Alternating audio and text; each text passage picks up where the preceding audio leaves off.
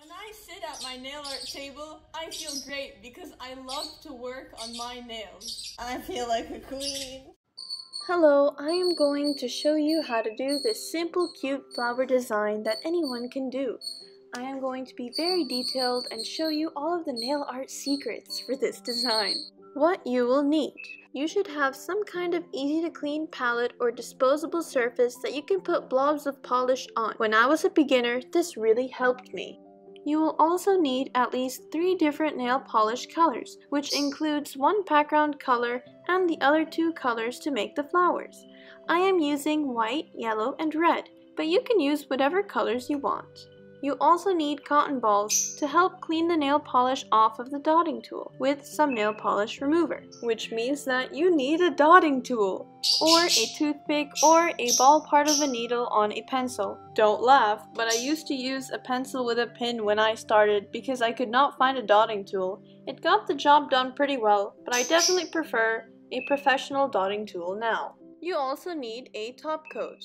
Let's begin. Paint a thin layer of polish covering your whole nail. I am using white. If it's not opaque enough for your liking, then you can always add another coat, but make sure that it's still a thin layer because we need it to dry. While my nails are drying, we'll have a quick music break.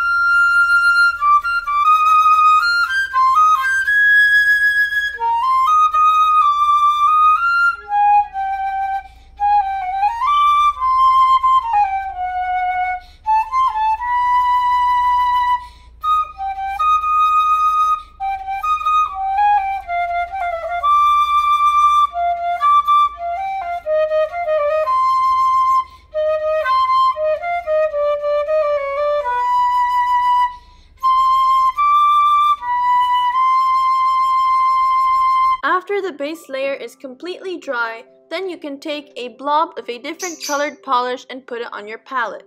I'm using red and yellow.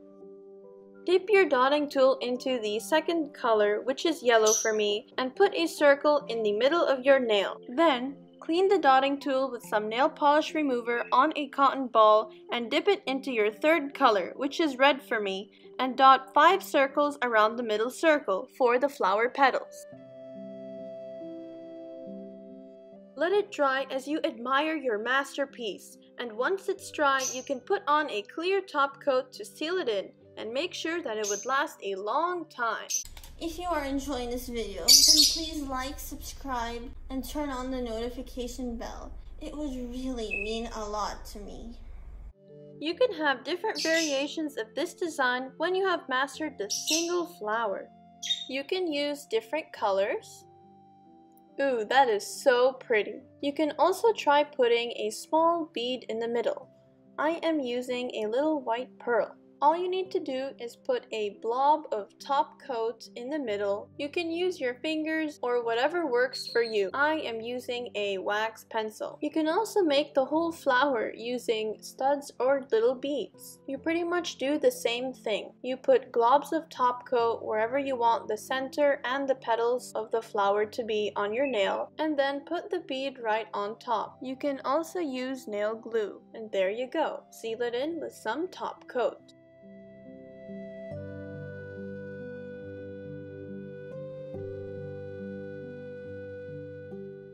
You can also make different sized flowers using different sized dotting tools. As you can see, the dotting tool on the left is bigger than the dotting tool on the right. So if I wanted smaller flowers, I would use the small dotting tool, and if I wanted bigger flowers, I would use the big dotting tool.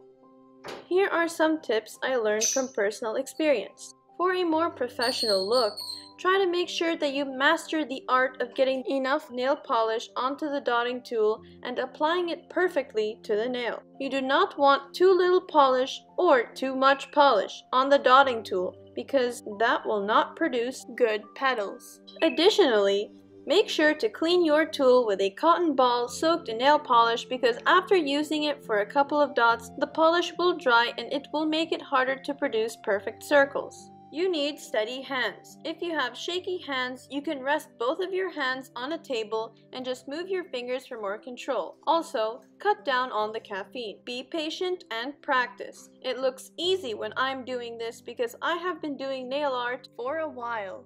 And I wish someone told me this information I am telling you now because it is not as simple to get perfect results as it seems.